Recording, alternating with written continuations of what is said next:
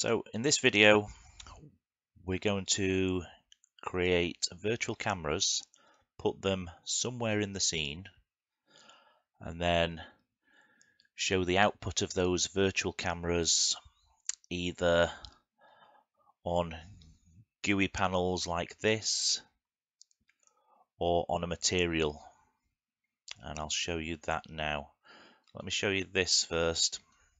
So this is something I usually show in training. We've got a drone, camera pointing forwards and a camera pointing down. I'm also showing the height of the drone there.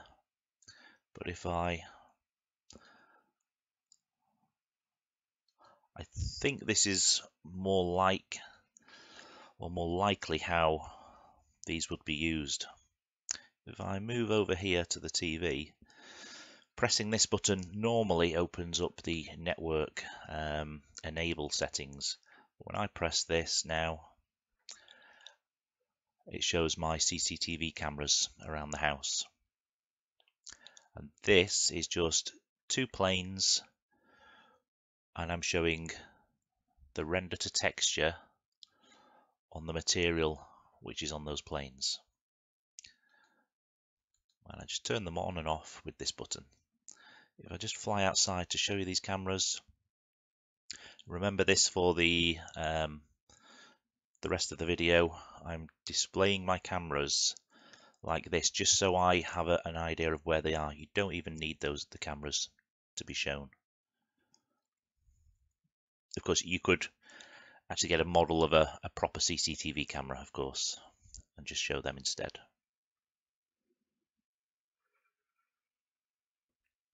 So I have one of our training scenes here, and I've added a drone. I've added a limit constraint to it. And if we go down here, I've limited it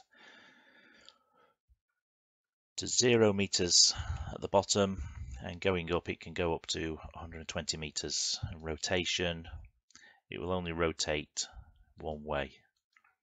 If I hold down my control key and use my space mouse, I can now fly this around. As you can see, it won't go through the floor, and it will go up to 120 meters, because that's the limit that you can fly drones to in the UK without a special license. And it will only rotate like that. What I'm wanting to do is add a camera to the bottom of it and show the output of that camera in a screen here, and maybe output the altitude of the drone as well. So one of the first things we need to do is go to the developer tab and go somewhere we don't usually recommend our users to go. Under users, view config, we're going to copy this camera. Oops. Copy, paste it onto the scene's root up here, and then delete everything apart from the master scene link. We don't need these.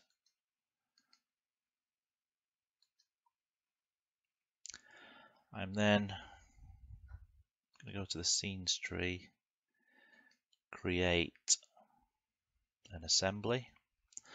I'll call this camera view. And what we need to do now is get a camera helper. So when you create a viewpoint, under the viewpoint you get a camera helper.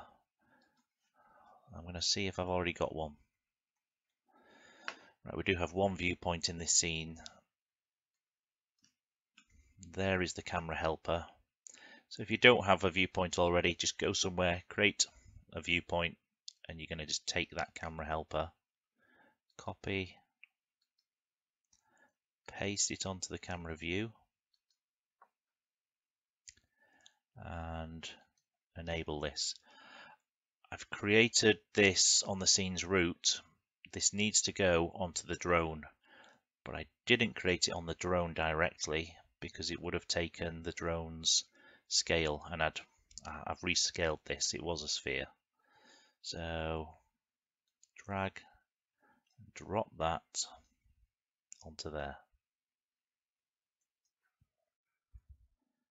And then drag and drop the camera onto there. One thing we need to do at the camera level is change the constraint type to none.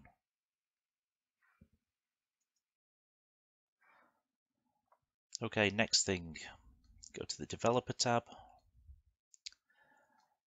On libraries, I'm going to create a new library, call it textures. Right click, create, down to view tracking nodes and render to texture. Expand that, and in viewport we're going to drag our camera, the new one that we've created. So under drone,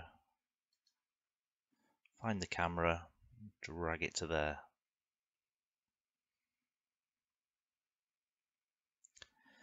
So if we go and find this camera helper now, let's see if we can fly to it. It's at 0, 0, 0, but we actually want this. And this is the only reason we've got this camera helper here, is so we can move it around. If I move it to the bottom there, rotate it so it's pointing down.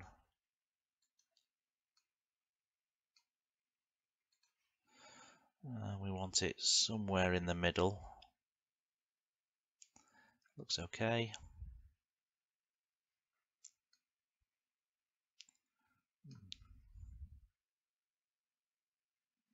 So what we need to do now is get the output from that onto a GUI billboard here. So, as we all know, we need to make sure we're on the developer tab. Let's close these up. Right click, create billboard. We'll call this camera monitor. Going to have screen. I think we'll go for view.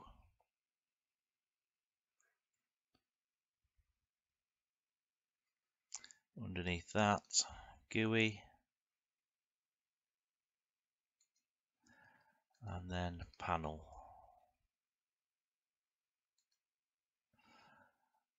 And then, do we have another panel? I think we do. And image panel. So there we go. I think if we move this around,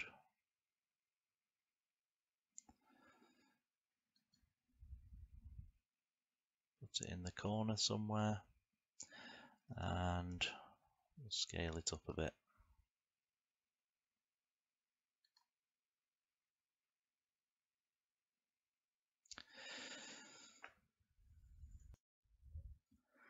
So I think we need to put render to texture in this image panel, and we could have a colored panel style for these panels here. So if we drag the render to texture into there,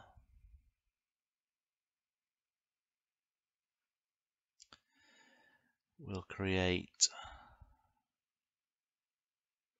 a GUI resource, colored panel style, like this, blue.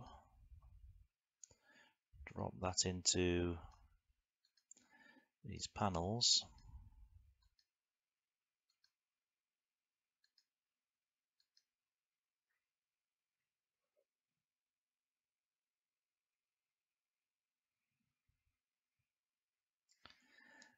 Let's see.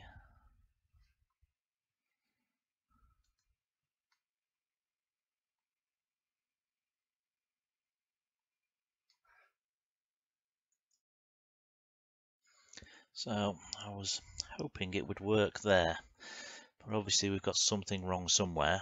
So let's take a look.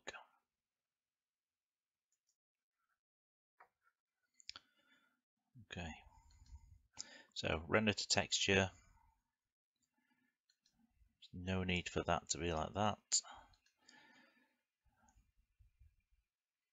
These are all correct. If I go to camera, okay, camera, these should all be at 0. Okay, that's probably the issue. We can see that now.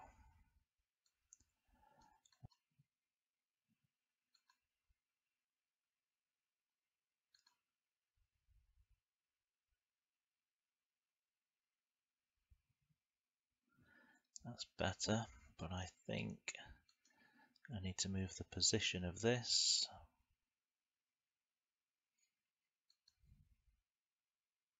So if I move this up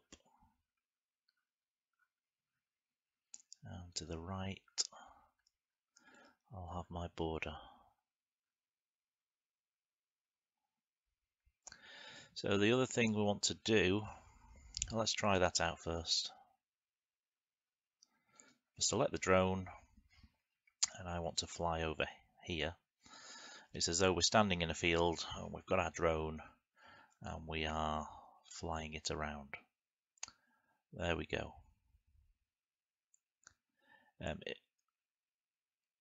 Obviously I'm just thinking of the drone here, but to slow that down, because it is going very fast, you would go into your 3D connection settings and you should have the app installed on your PC.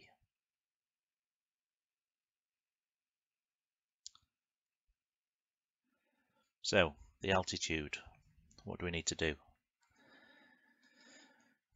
Go here under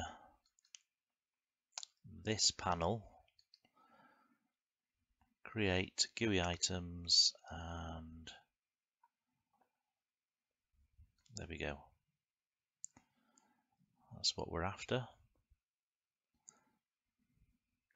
We'll call this altitude. Don't really want it that large. Let's get rid of that.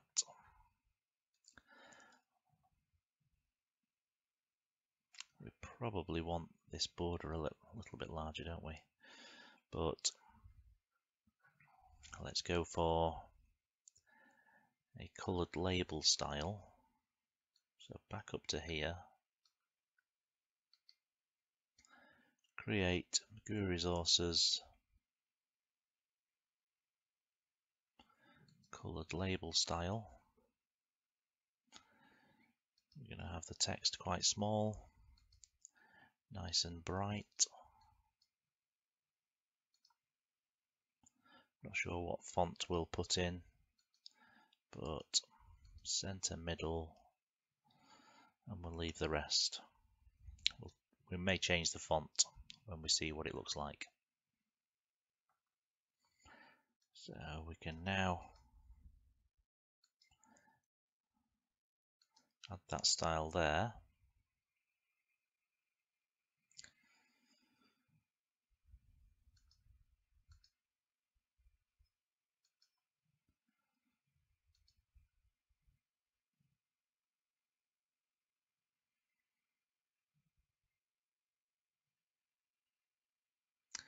And what we need to do is check that altitude, let's say every frame.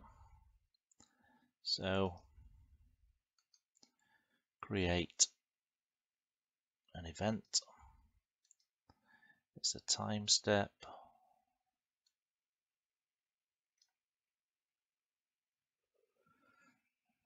Where is time step?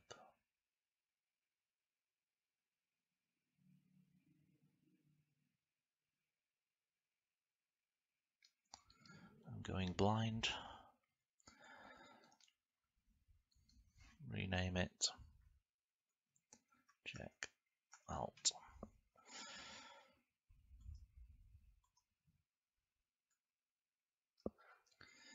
So if we open that, and what we need to drag into here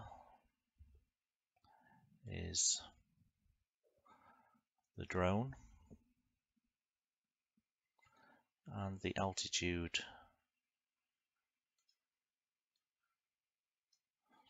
There. And if we do local equals the height.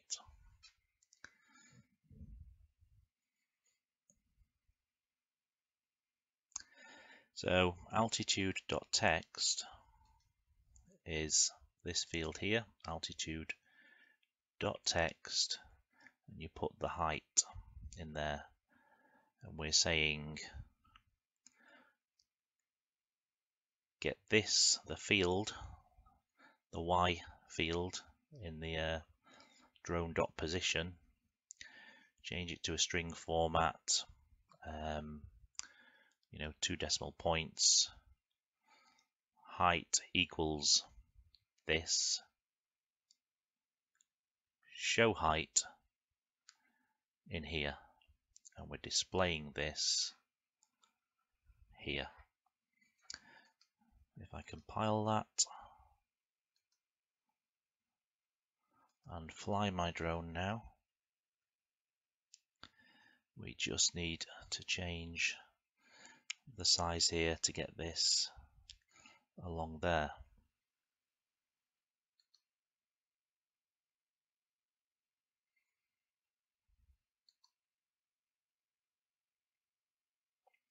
We actually want this colored label style, the background color.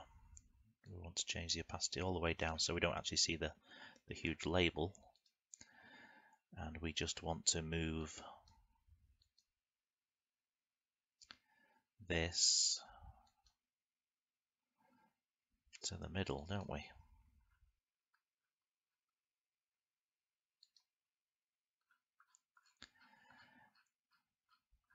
Let's put it there. Make these borders a little bit larger. That's this one.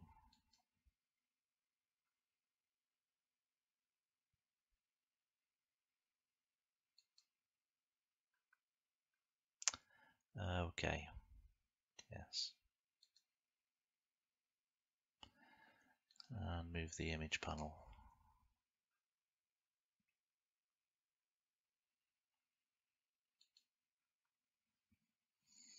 And then move this one up. So there we go. Let's just check this. The drone 2.37, yes. There we go.